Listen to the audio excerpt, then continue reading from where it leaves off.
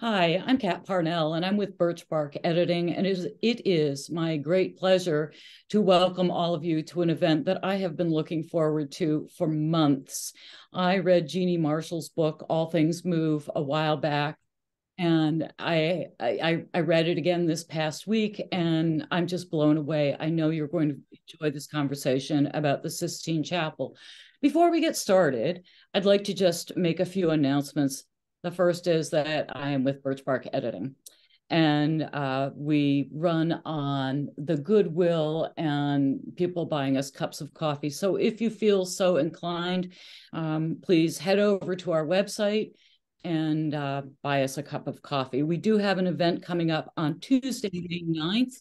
It is one of our workshops called Mix and Meet. We welcome writers, we provide prompts, we provide feedback, and in general, we have a very, very good time. As I said, it's my great pleasure to be hosting this event along with my co-founder, Max Fraser. And, Jeannie Marshall and Judith Baumel will be our guests this evening. Jeannie's bio goes like this. She is a writer who has been living in Italy with her family since 2002, a nonfiction author, journalist, and former staff's feature writer at the National Post in Toronto. She contributes articles to Macleans and The Walrus and has published literary nonfiction in The Common, the Literary Review of Canada, Brick, and elsewhere. And her website link will be in the chat. And I encourage you to buy this book, which I'm just going to hold up because it's just such a beautiful, beautiful book. It's hardcover, the art, the plates in it are just stunning. Buy it; it's a great gift. So are you this? You want all the people in Judy it? and Jeannie. I want to be out of. Be discussing Jeannie's book. A few words about Judith Baumel. Her books are The Weight of Numbers, for which she won the Walt Whitman Award. Now, The Kangaroo Girl, Thorny. She's professor emerita of English and founding director of the creative writing program at Adelphi University. She served as president of AWP, director of the Poetry Society of America, and was a Fulbright scholar in Italy. The link to her website will be in the chat. We do encourage you to post your questions in the chat. I know you will have many after you hear Jeannie read a little bit from her book. And with that, I'm going to turn it over to Jeannie. She's going to read. Hi. I did want to say that it is really late here. It's 1 o'clock in the morning. And I know that at least one other person is up with me here. So it's dark and my eyes are a little bit red. So forgive me if I stumble a little bit as well. But I'm going to start reading, and I'm going to read from very early on in the book, the first chapter, because I think it can kind of help to give you a sense of what it's about. So every chapter I began in the Sistine Chapel with a different part of the Sistine Chapel and then move out into the street or into life and to other places. So this is in the Sistine Chapel. In fact, my third visit there when I finally started to figure something out. Okay. I managed to get a seat on a bench under the scene of the flood where I could rest my head against the wall while I looked up. The deluge is the end of the story, the end of the world as Noah knew it. Though this is the last of the sequence of central panels, Michelangelo painted it first. He painted the destruction of the world before its creation. He considered himself a sculptor rather than a painter, and art historians speculate that he wanted to warm up before he painted God. I tried to find my way into this image by noticing the details that I had read about before I came to visit. Details such as the white patch in the sky where the plaster fell off in 1797, when the gunpowder depot at Castel Sant'Angelo exploded. Though it's hard to see from below, a woman carries a jug nestled between the legs of a table that she is balanced upside down on her head as she walks out of the water. Michelangelo had a similar jug in his own kitchen. These facts allowed me to focus on a few particulars, providing a way into this part of the fresco.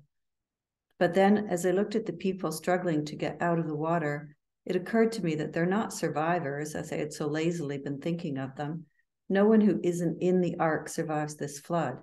These people are about to die. The water is rising.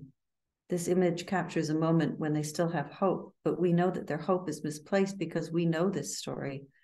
In these circumstances, the table and the jug will be useless to the woman who has gone to so much effort during her last moments on earth to carry them with her. The mother and her children will not survive. They don't know it yet, but we do. Everything that seemed important before the flood is now inconsequential, and yet there's a woman carrying a table and a jug. I will destroy man whom I have created from the face of the earth, both man and beast and the creeping thing, and the fowls of the air, for it repenteth me that I have made them. This is what God says in the King James Version of Genesis, the story of the flood. These people have become wicked, he says, and their hearts evil. The end of all flesh is come before me, for the earth is filled with violence through them, and behold, I will destroy them with the earth, says God to Noah when instructing him to build the ark.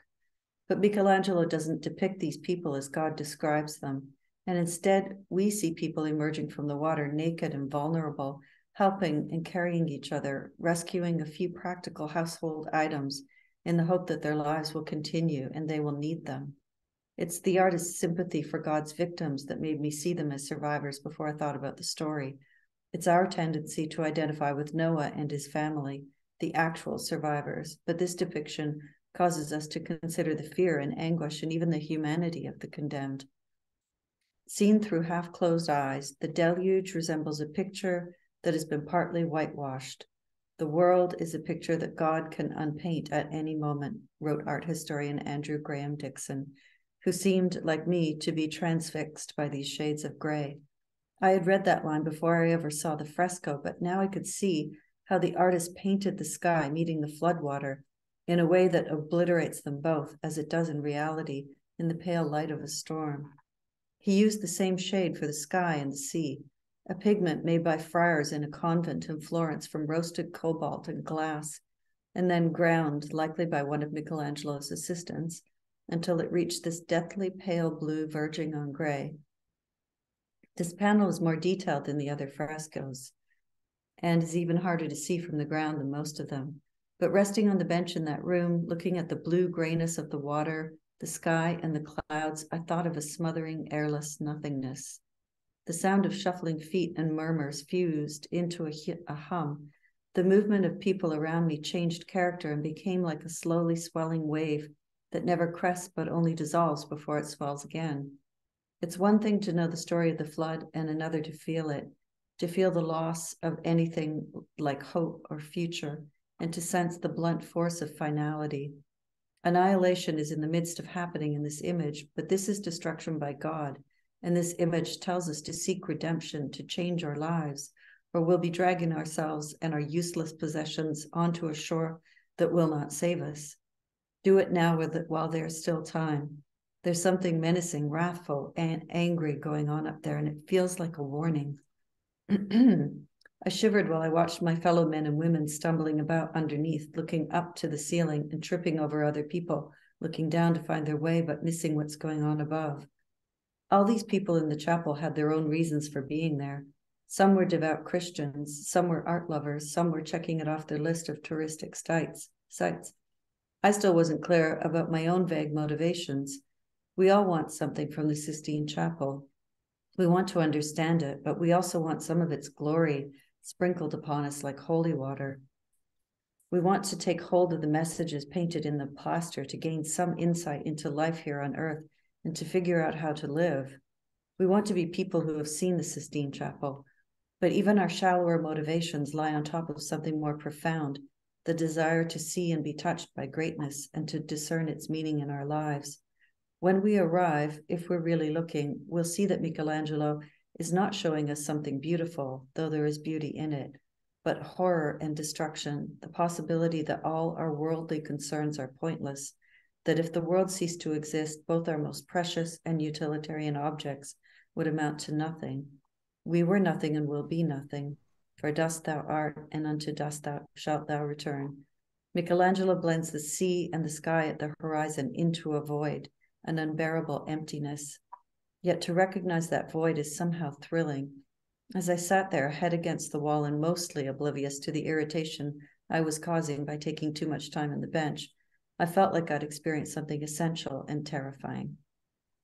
Okay, thank you. Wow, thanks, Jeannie.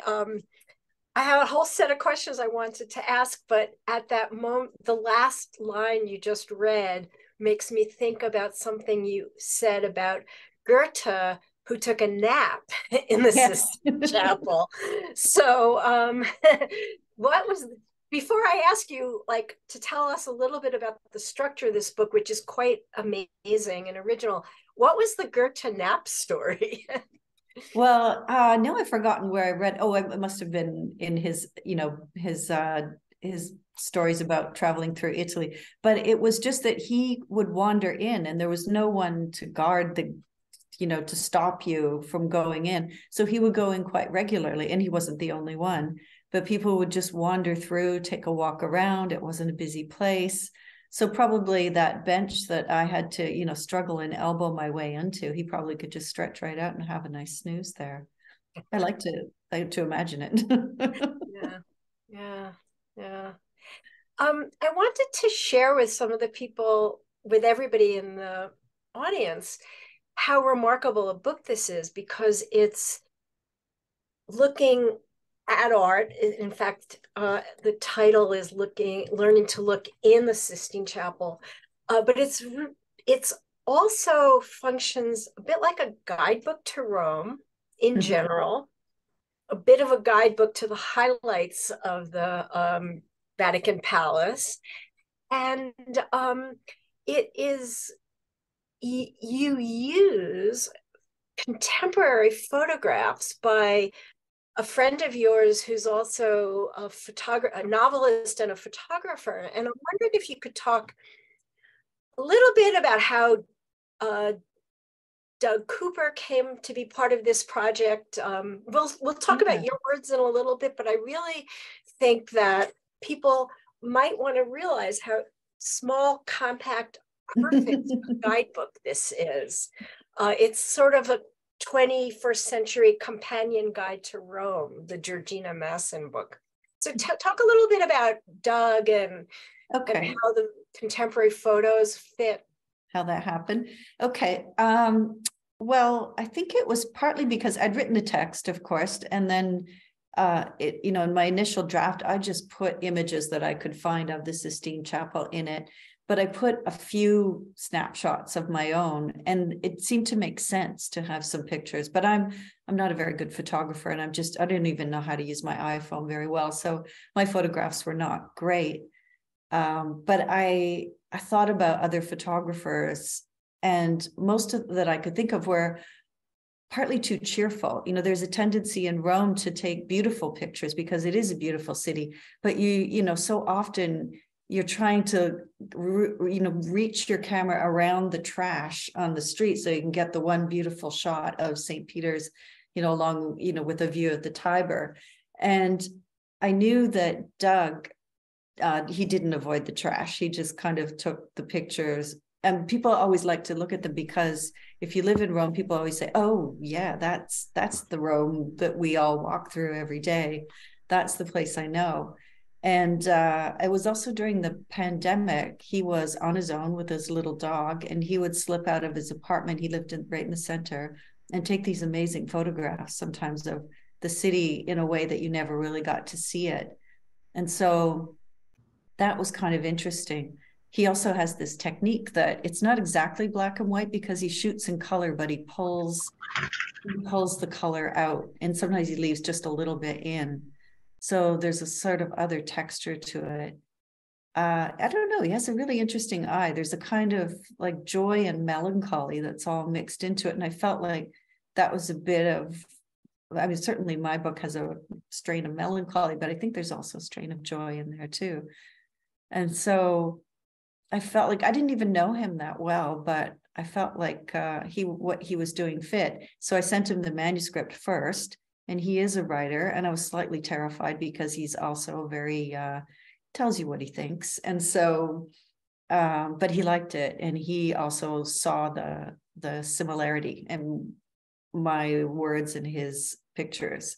And so we used some that he had already taken, but then he and I went out and actually shot some photographs together. Like there was one that you just showed of the nun with the mask and the backpack, and that was on the bus that I do actually write about, taking that bus. So we jumped on the bus again, and he managed to get a fabulous photograph there. But of course, you know, not being a photographer myself, I didn't really think about how to do it. I'm writing about something, sitting on the bus, looking at what I'm seeing, making notes, going home and expanding on it, but he had to capture it really quickly. And so originally I thought he would take pictures out the window, but it's all going past so quickly that instead he decided to take pictures in the bus, which I think was actually more inspired in the end. Yeah. I mean, there was some kind of serendipity there. That something just happened and it came together. Because even the publisher, there was a slight hesitation because we thought his photographs are so stylized and so distinct, and it would be a commitment to use them. But once we started putting them in, it just worked. It just absolutely worked. Yeah, I think it's really great. If I were a better tech person, I would be going back and sharing some more of the pictures, but I sort of stumbled in the wrong way on this. Can we back up? There's two things that strike me as really important as you enter this book, not novel, as you enter this guidebook. One is you start in the COVID lockdown. And the other is you remind us a few times, you are not a Christian. Mm-hmm. You say that specifically. And that I think it was, 10 years or so, 8 or so, that you avoided going to the Sistine Chapel. You lived in Rome and it was kind of, you didn't go. So could you take 12 now that I think about it? I think it was 12 years, in fact. 12 years. It's crazy, so I know. Would you take one or either of those and just keep going? Like, all right, so it was 12 years, you didn't go. Yeah. Tell us a little bit about that. Well, I did have a certain hesitation. I felt like I needed to understand this place. I do have an aversion to crowds like most people, and it's always crowded. And so at first, I just kept thinking, well, I have time. I've got lots of time. I don't have to go rushing over there. But I let it stretch out for a long time. And after a while, I felt like I had more hesitation than just that it was big and overwhelming and crowded. And I wasn't really sure what it was. And so part of the process in writing this book was sort of figuring that out. What was the hesitation? And in writing it, I was trying to make the words sound a little bit like they did in my head, so that it was a bit like thinking and puzzling. And sometimes when I read them out loud, I'm not sure if that works when I read it out loud, because it can sound a bit circular, like I'm just going around and around. But I think that's how I think. And I don't know if that's how other people think, but I sort of ruminate on something until I finally figure it out, or at least come up with a theory of what I think is going on. And so going to the Sistine Chapel, at first it was just, well, I better go. I better, go and see this thing that's been on my mind for a while and give it a shot. So the third time, in fact, the time that I finally got to sit on the bench and look at the deluge, I thought maybe that would be my last, but it ended up, sort of just really launching me into it after that. And since I've finished it, I've still been back a few times, and I realize I like to go by myself because it's just easier to go and look and think about it and find one patch of the ceiling and take it in. But, I didn't completely realize that I was walking into my own personal past as well, with my mother and her strained relationship with Catholicism. But that started to emerge after a while, and I started to realize that it wasn't a tangent. It was really quite fundamental, and it was certainly a part of why I think I was hesitant to go there. And it's partly because there were so many words that come around St. Peter's and that period. And one of them is indulgences. And my mother used to mutter constantly under her breath about the absolute, terrible thing that indulgences were. I didn't really even, she explained them to me. I thought, that really, they did that? It was quite amazing. And so I started to realize that all these words were familiar because of her. And so the more that I read, the more I learned the Council of Trent. All these things, oh, right, I heard about that in the kitchen washing dishes one night. So I started to realize that it was all so interwoven that there was no way I could separate it. So I just brought it all in a short book, which is kind of yeah. Well, your description of the Protestant Reformation is the clearest I've ever read, and I've tried, and the shortest, and I recommend it for everybody. Well, I didn't want to lose people, so I didn't want to make it too long, but it's fundamental. You really do have to understand it especially to understand what happened between the ceiling and the altar wall to Michelangelo and to Catholicism as well during that time. So yeah, it was necessary. And a part of the period when I was writing that would have been 2017, which was, the anniversary of Luther and his 95 Theses. So there was a lot of material that was coming out at that time, and just a lot of, scholars were writing about it. So it was really easy to find and it was interesting. I found it very interesting. Yeah. Forgive me, Jeannie, if I read one of my favorite early lines in this book out loud to everybody. For those of you who are following along, it's page 61. She says, "My first visit to the Sistine Chapel was irritating. All my experiences of it have been irritating in different ways. I was beginning to see that this feeling that had seemed like an obstacle was actually a part of the experience of something that is so much larger than I expected." It's funny. One of my son's friends asked me the other day, he said, "So if I read your book, will I be able to go to the Sistine Chapel and not find it really annoying?"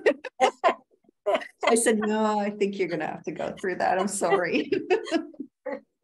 It's not quite the shortcut he had hoped for, but. I wonder if we should move on to your next section. I've got lots more questions, but we'll move on to your next section, and I'm going to try to kind of straighten out my PowerPoint photos while you're doing that, so people can see some more of Doug's pictures. And could you keep reading? I'm impressed that you're doing that. Okay. Okay, I'll read another section. This is from the 4th chapter. So in this one begins in the Sistine Chapel, looking at the 4 corners, and I what did I call it? So I called that chapter "Looking for Salvation" because it just seemed to me that the pendentive paintings have a lot to do with salvation, and it was something that was on my mind as well during that period. So this part that I'll read, this part starts when I'm just running errands, just ordinary errands that I had to do in the city. So I'd already left home, was on my way, and I was on the bus. This bus right here, the 280, if you're ever on it, it swings around the Tiber. It's a great bus. Okay, the bus passed a large stone marker along the river that notes when the embankment was built up. It took me a long time to understand why it said Anno Quattro. A friend pointed out that it was built under Mussolini in the 4th year of fascism. The fascist government was so convinced of its mission and of its strength, of its own goodness, that it renumbered time. As I read the contemporary fascist and anti-fascist curses scrawled on bridges, walls, and roadways in the heart of Rome, it felt like something was about to break. All these angry threats of annihilation each against the other, betray the tension. There were soldiers with automatic weapons in the metro and armored vehicles placed in pedestrian areas to prevent anyone from using a car or a truck as a weapon in a crowd. The streets of Rome had changed with the arrival of thousands of refugees from Africa and the Middle East, people fleeing violence while they were simultaneously being perceived as a threat to the cultural order. I got off the bus and walked through the Roman ghetto, past the armed guards outside the synagogue, toward an art supply shop where I could buy watercolor pencils for Nicholas's school kit. I also had to buy a book as a birthday present for his friend. These were errands, simple tasks that I could tick off the list that I kept in a plain black notebook in my purse. I had only bought the notebook recently and decided to devote it to daily lists in another attempt to be grounded and practical. When I write out my chores in the mornings, I imagine I'm making the center hold. I'm preventing the pieces of myself from flying off in the vortex of an ordinary life. I never before understood that stationery could have such salvational possibilities. I make work lists on the left side and household lists on the right and spend the day keeping them in balance. On my way home, I'll buy a piece of beef and a bottle of wine, as I have reminded myself to do on the right side of the notebook, and I'll rip a couple of laurel leaves off the neighbor's hedge to throw in the pot with the meat, and then I'll make satisfying check marks against the completed tasks and feel like the day was successful. I'll have held off the encroaching chaos, that dimly perceived that dimly perceived sense of threat once again. I walked over brass cobblestones placed in front of doorways to indicate that the people who lived there in the 1940s were one day forcibly taken to die in a concentration camp. These stones are all over Rome, but there are more of them in the ghetto. I continued through to the market in Campo dei Fiori and glanced at the dark hooded statue of Giordano Bruno placed up high, looking over the piazza, who was burned at the stake near that spot in this piazza in 1600. His crime was his belief. The universe does not revolve around the human being. God is no fixed point or central government, but rather is poured in waves through all things. All things move. I think of Bruno being silenced, as Heather McHugh writes in this poem called What He Thought. She describes the executioners placing an iron mask over his face so that he couldn't speak. Others have described a spike driven into his tongue or a leather strap tied to his mouth to hold his tongue still. The point is that he had to be silent since he was known to have been persuasive and eloquent. The spring sky turned gray over Bruno and the unexpected wind rattled the metal poles supporting the shelters over the fruit and vegetable sellers. There are some days when it's possible to run these kinds of errands through the center of Rome and see it simply as a very old, unique, and beautiful place. But most days I can't help but feel the current of violence, of organized and bureaucratic human brutality. This kind of violence is a measured and considered reaction to something that threatens a perceived sense of order, a reminder of the difficulty of knowing good from evil. Okay, that's the end of that part. Jeannie, All Yes. Things Move. Yeah. Could you open that out a little bit? That's the title of the book? Yes. And so you hear it there in Heather McHugh's poem, but she is actually quoting Giordano Bruno, where he says, God moves in waves through all things move. And now I've forgotten, I think it's from The Immense and the Numberless, that one of his books that he was working out his philosophy. And that those words are more Ingrid Rowland's, I guess she translated his work. And that's where it comes from. And it's, to me, that part itself is slightly mysterious. God moves in waves through all things is more something I can grasp in a way. And all things move, I think I keep making it mean so many different things, but that's partly why I liked using it. And I also wanted to, I kind of wanted to draw this slight link between Michelangelo and Giordano Bruno, because Michelangelo, coming as he did earlier, was able to explore so much more and ask so many questions that became heretical later. And he had the same influences. Giles of Viterbo, who I do talk about in the book, was one of his huge influences, and also was one of the influences for Bruno. So Bruno was coming along later and being affected by all of this humanistic thinking that was happening during that time. But the world had changed. The Protestant Reformation had changed everything for Catholicism.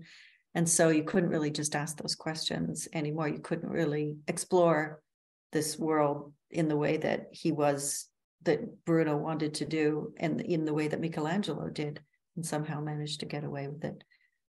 So one becomes known as the divine Michelangelo, and the other is burned at the stake in the fruit and vegetable market, some years later. So I just wanted to I'm making a lot more of it here. I don't make that of it in the book, but I did feel like there was some kind of link between the two. And so I liked using Bruno's words for that reason. I do recommend that book, though. If you're coming to Rome, you're interested. Her book about Giordano Bruno is really interesting because he's this statue up there, and people crowd around him, and a lot of people don't really know that much about him. So it is actually was interesting to learn more, for me as well, to learn more about him. It is. You make a nice point in this section of what it's like to go to market at the Campo dei Fiori, where this incredible moment of Christian history has taken place, and you beautifully talk about your daily shopping list and your piece of beef, and it makes me so envious, jealous, I don't know which word. You live in Rome, where the greatest things in the world have happened, and yet you need your piece of beef. Yeah, I know. It's an interesting, that's always kind of amazed me in a way that, or maybe that's the wrong word to use. It's puzzled me in a way that, I'm always thinking about wanting to have more time to read poetry and to read good books and to look at art and to think about the world and notice the world and think about my life, but I can't do it because I've got all I've got all this work I have to do. I've got all this laundry. I've got all these other things I have to do. But in the process of working on this book, I think I realized that is your life. That's, no one gets away with it. No one gets away without having to do all of these things, and that they aren't separate, that it's all rolled in together. And certainly, shopping in Rome is one of those experiences for sure, because you're so surrounded by history and that market in particular. And I was, somewhat shocked to discover that it was a fruit and vegetable market when they would burn people at the stake there. And he wasn't the only one. They did it. They did this to a few people there. And to imagine that they would do that early in the morning, then the vendors would come and set up, and you'd buy your oranges and apples there. Yeah. It's unfathomable, really. Yeah. And that part of Rome too is just, it is hard to walk around there and not think about different periods of terrible things that have happened in the world. Yeah. In that world, in that place. I'm looking at some questions, and Moira Farr asks a really interesting question. Moira, I've never met you, but I wish I have. She's a great person. She's a very good friend. But I'm going to skip over yours for a second, because Sharon Bryan, the great poet, Seattle poet, asks a really interesting question about women doing their work while men go about doing the grand things.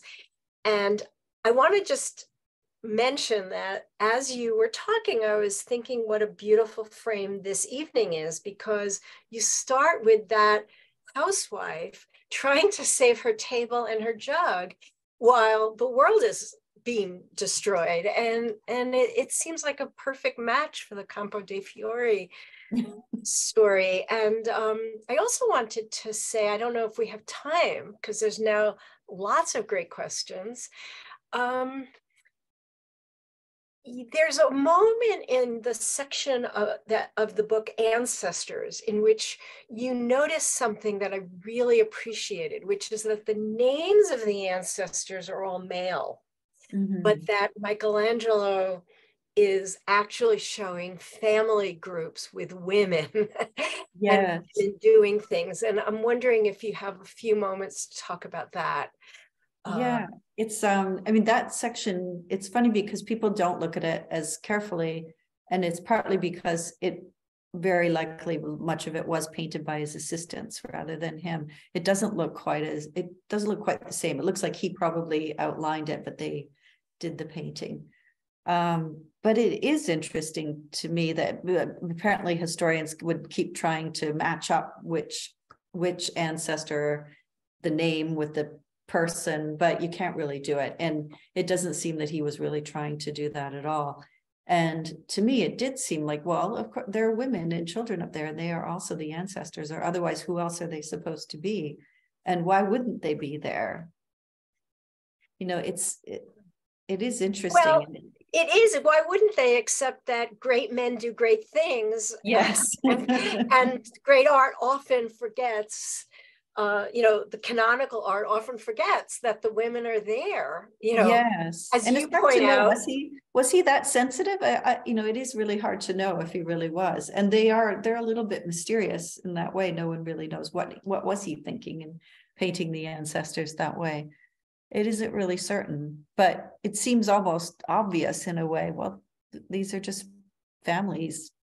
These are just, other people who are also related. So yeah, why not? And you have a beautiful moment early on where you look at the Madonna and you say, her child was born as a human child and she's worried about him. And she's worried about taking care of him. And I love that insight as well, looking at her, she both knows that, or maybe she doesn't, I don't know. I'm going to step away from the Christian theology for a moment. And I wanted to ask Max, if you could take over some of these questions, because there are a gazillion great questions and I'm not able to read them all. So maybe Max. What was Moira's good question? You mentioned. Oh, I will read Moira's while Max. I'll go ahead and don't worry about it. I'll read in some of the questions. You tell me when you're happy to have the questions read in, though.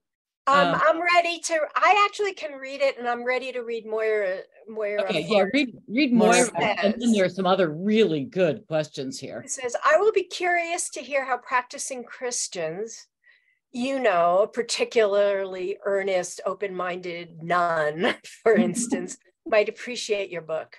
Have you had any responses yet from religious Christians, or have you thought about how you would respond to their POV and judgments? Well, there's one friend I have who used to be the religion reporter at the newspaper I worked at, and he's a Catholic convert, and that's so he's pretty serious. But we've had conversations about it. I warned him before he read it. I said, I don't, I'm not convinced by the end of it. I don't become a Christian. And he just teased me about it rather than anything. But he found that it was, he liked the book very much, and he found that it was respectful of Christian views. I also have another relative who is a practicing Christian, and he felt that way. But I wrote an essay that was in the Globe and Mail on Saturday, and a friend, I didn't look at the comments, but a friend pointed out that there were a few angry Christians in there, and that mainly they were annoyed that, I don't know, they were just annoyed at they kept calling atheism, like I think I'm more agnostic than atheist, but that just seemed to, that it was just that, and they couldn't get beyond that how dare I even write about this subject if that's my position. So I'm sure that I will, I don't know. I think it's interesting to talk to people who are serious about their religion and want to, and also understand the history. But if someone is very dogmatic, it's very hard to talk to them anyway. So but I'm not sure how I would deal with it if someone got really angry. I can't imagine that anyone reading it getting actually angry. Maybe just the idea of it might make them angry, though. Yeah, no, I think you're probably right. The idea of it would make them very angry. And Judy, I'm sorry I interrupted. There's another really great question, and it's in the chat, and it's about, is there evidence of Michelangelo being subversive in his Sistine frescoes? For example, in the image of God, or the image of God emerges from a strange form, which perfectly corresponds to the side view of the human brain. The meaning perhaps is God comes from the human brain. And I'll leave you with that question. Well, some of what we see as subversive was less subversive at that time, but it was certainly all about questioning, asking questions, and that they think that one of the theologians who was advising him, although it's not for sure, was Giles of Viterbo, who was an Augustinian, and he was very interested in Judaism, and he spoke several languages. He spoke so many languages because he also believed that you had to go back to original sources to understand anything. And he believed in the idea of the poetic veil in scripture, that scripture had to be written in this poetic form because we were not capable of understanding it yet. This was the only way that we could get any kind of an inkling of it. And I found that idea to be kind of interesting. And he was a good contender for Pope at one time. And then because of the Reformation, of course, well, he also died too, but he sort of became forgotten about. But he was an advisor to the Pope at that time, to Julius II. So I don't think it was all that subversive then, but it became more subversive later. They included pagan images with the Sibyls, but at that time, well, certainly much, much earlier, of course, when Christianity was new, they would try to say that the idea of Christianity was already embedded in certain aspects of, previous religions. And so they were revisiting that idea in some ways with the Sibyls, but it wasn't really controversial. The more controversial thing was all the naked bodies. I mean, that was, but I don't think that bothered Julius II so much, but it did bother some. And certainly by the time he did the Last Judgment, there was a lot more. I mean, he was questioning himself a lot more then, and there is both this desire to uphold Christian orthodoxy or Catholic orthodoxy, but also he's still kind of playing with these images by making Christ look like Apollo. And and just, having, references to Dante, and it is really not, he's not following the script for sure. And all the nakedness that so much of it was later covered up. There was one, what is his name, Volterra, who painted a lot of the loincloths over the men, and he became known, I've forgotten the nickname, but it was basically like Volterra the diaper maker, something like that he became known as. Poor guy, for the rest of his painterly life, that was his moniker. Yeah, so I think, sorry, to answer the question, so I think some of what looks subversive to us now was less subversive at the time. And that's actually, to me, what I found really interesting was that Catholicism, while it was really corrupt in so many ways at that time, was also really fascinating and really intellectual in a way that it had to change after the threat from Protestantism.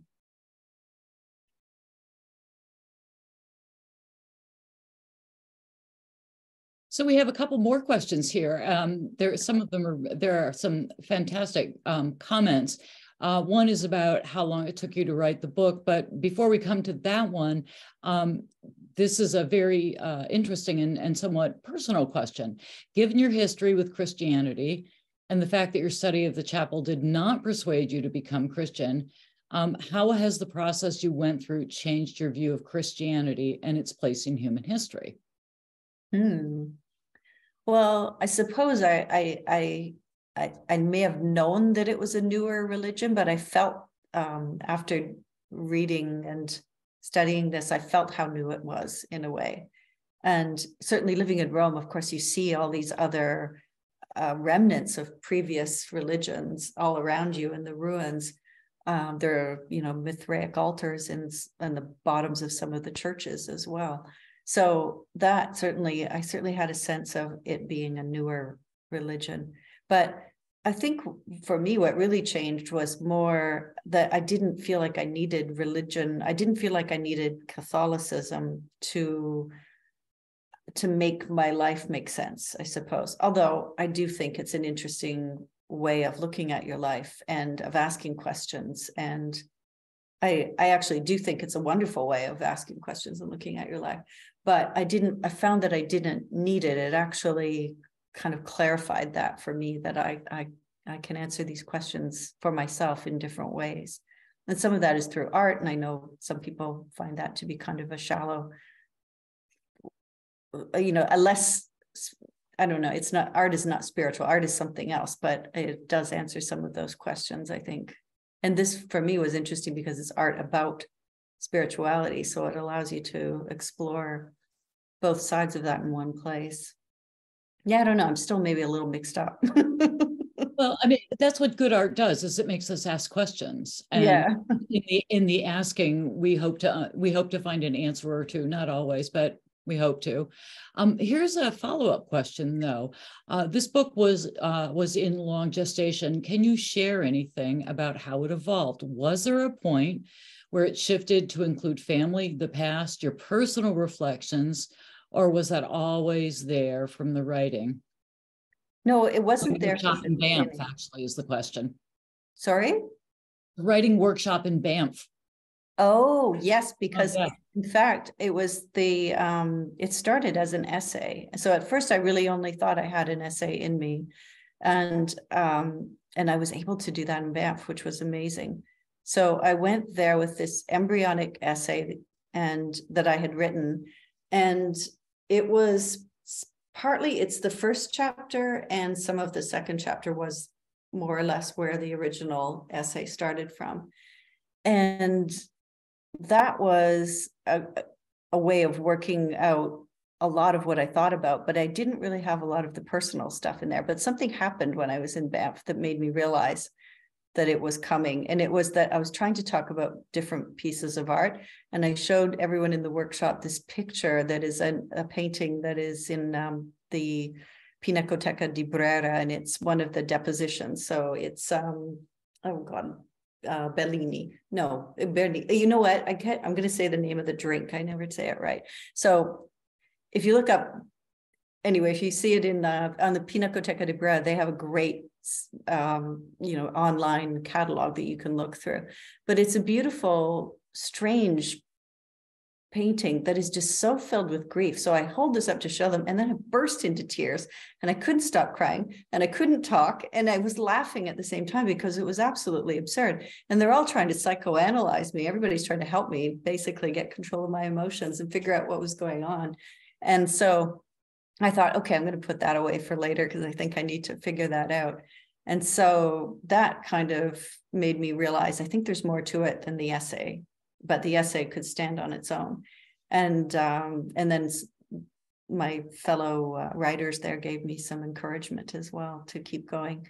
So that was in 2016. And then I kept writing. And I guess by 2019, I had most of a draft finished. And then, of course, with COVID, everything got slowed down. But it is interesting that at first I thought it was contained in this one part, and through talking about it with other writers and exploring other aspects of it, I started to realize what else there was and where I had to go with it. Although the way there was definitely not clear at that point, and it took some fumbling around. And the odd thing for me is that I had organized the book slightly differently, and it wasn't really working. I had all of this information, and it wasn't until I was taking a walk in the countryside in Umbria. I remember exactly the part. I turned the corner, I saw the old tennis court with all the cracks and the weeds growing up through it. And I suddenly, because every time I passed the tennis court, I remember having this moment, but I suddenly realized I needed to organize the book the way that the artwork is organized. So that was why I decided to start each chapter in the Sistine Chapel and to take it chunk by chunk, piece by piece in that way. And once I did it, everything I already had just fit in. It was just needed that little thing to help me sort of figure out what I was doing, that structure. And that was probably 2 years into the writing at that point, where I, there's so much that I left out, so much that I took out as well, because there's just so much. It's this, I'm only scratching the surface here on this incredible piece of art. But once I did that, that was actually an interesting sort of, aha moment, to realize that if I follow the artwork, the rest of the story falls into place. That's really interesting to know, because as I was reading the book, I looked at the structure of the book and was trying to put it all together. And it dawned on me when I got to, I think, part 3, that's what was going on. So there's a question that we have here about, was there a specific art criticism that influenced you in writing this book? Not so specific, although I certainly I was reading a lot of art criticism, and John Berger, of course, and his approach always comes to mind. He's so influential because he's written, he wrote novels and, odd books like The Red Tenda of Bologna. Like, that's a fantastic book. I don't know where that fits in any genre, but it's a wonderful book. And so his kind of freedom was certainly part of it. His way of looking at art was also part of it, but also Robert Hughes and his wonderful advice to just shut up and look, like, just stop asking a million questions, stop looking at, trying to figure out what everybody else thinks, and just be quiet and take a look. And that was actually great advice as well. So, yeah, but I never studied art history, so I thought about it more in terms of writing than in studying art. In that sense, I thought about more like creative nonfiction storytelling. That was the sort of, I wanted to tell an interesting story because it was so interesting to me. And I think that's what was driving me more than anything. So we have time for 1 or 2 more questions. One of the questions that has come up is that your son plays a part in this book. How does he feel about being in the book? And how does he feel about the trips to the Sistine Chapel? I can't get him to go again, which is a shame. He did tell me, he came to a reading I did last week, and he told me afterwards that he thinks he will read this book now. He's 18 now. And so, it has been going on for a long time. And he was just a kid when we started. I think he was 10 when I took him with his friend to visit. And he and I have been walking in and out of churches for his whole life. And there was a certain point when he was going to an Italian school, and his teacher was Catholic, and she would give them she would explain a lot about, Christian stories, because he wasn't getting this at home. And so we would go into the churches, and he would start to tell me what he was looking at and narrate things. So I realized he understood a lot of what he was seeing. But by the time we got to the Sistine Chapel, he was starting to find that maybe it was less interesting to him. I was heartened to know that he went off with some friends recently. They took the train just to see how far they could go before they had to pay an extra fare. I think they got to Viterbo. And he told me the story that, we went to go into a church, and then I didn't hear the rest of the story. I just thought they went into a church. It was fantastic. It was so great. I was just delighted that they would do that on their own. So he did give me permission to use the photographs of him as a small child that I used there. And he said it was okay to talk about our life. He doesn't come into it too much, but a little bit here and there. And I suppose in the last chapter, because he did come with me to Orvieto when we went to look at Signorelli's oh God, now I'm forgetting the name. The one with the Antichrist in it. That was the way I got him there, there's a picture of the Antichrist on a church wall. And he said, okay, let's go see. So he's an 18-year-old cool guy now. So he doesn't give me too much, but he seems okay. He seems fine with it. And he seems even halfway interested. So that's pretty good. That is really good to hear. There's hope for parents. I know. Right. Yeah, find the picture of the devil, the Antichrist, and see if they'll come to a museum with you. Let's close out on one aspect of the book that I found absolutely fascinating, and that is the idea of graffiti and the Roman soldiers and the graffiti. And I think Judy has some pictures of that, so maybe she could show the pictures, and you can give a quick recap before we close out the event of what's going on with the graffiti. Okay, so so this one is from the Villa Farnesina, and there's actually quite a bit of graffiti in there. And so this was the house that was owned by the papal banker. But by the time, so 1527, when the sack of Rome happened, he was gone. And the soldiers actually took over the villa. So they were living in it, and they scrawled things all over the place. And quite a bit of it is still preserved. I took some pictures of other little parts of it too, but in this one, this is the one, I can't read it, but it says in German that that the Landsknechts have got the Pope on the run at this point here. And this is actually 1528, it says, and that's because they were there for 9 or 10 months, I think. They were there for a long time. Then the plague came, and in fact, they went up to Narni and Calvi dell'Umbria, which is where we have a little house, and they sacked Narni and they terrorized Calvi dell'Umbria as well. And then when the plague sort of lifted a bit more, they went back to Rome and continued sacking it for another period of time. So they were living in this place, and they were scrawling, and to think, to scrawl on frescoes on the wall is just so disrespectful. I kind of, it's fascinating to see it because they were angry, and there's that sense of themselves being disrespected, their own anger. The Landsknechts were probably the most influenced by Luther. There were others who were not, but they were a part of it. And you do get that sense of that self-righteous anger that is in doing something like this. And there's another one that we couldn't photograph. It's really hard to see. The first time I saw it, I didn't actually realize what I was looking at until I've been trying to find it again. But there's a Raphael fresco in the museums, and someone has scratched Luther in one little square, but you have to get really close and you have to see it. It was scratched in apparently with the point of a knife.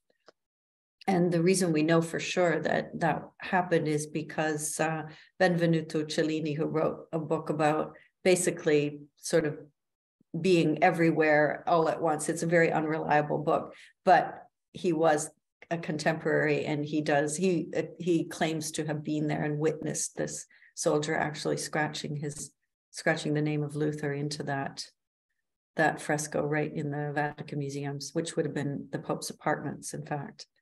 And so there's other graffiti there, and it's somewhat hard to know what is from the sack of Rome and what's from a little later. There's some they can certainly date from the 1600s. But there's quite a bit that's also pretty certain to be from this period. The date 1527 is scratched in somewhere as well. You don't notice it so much because you go in and there are these powerful, incredible frescoes in this room. And Judy and I were there together once, and I said, "Come here, you have to see. You have to get really close and shine your iPhone flashlight on it, and then you can see all of the scratching that's going on just below the level of the fresco." It's also a frescoed part, but it's not the part that's done by Raphael. And you can see that it just runs all the way around the room. All right, that's really something. And thank you so much for sharing that, Judy and Jeannie. Thank you. This has been a really interesting and very informative conversation about the Sistine Chapel and about Christianity and Catholicism and the person and men and all that. I encourage everybody to buy this book. It really is a phenomenal book, and we look forward to seeing you at the next Birch Bark event. Thank you so very much for coming. Thank you. This has been wonderful. Thank you. Bye. Bye.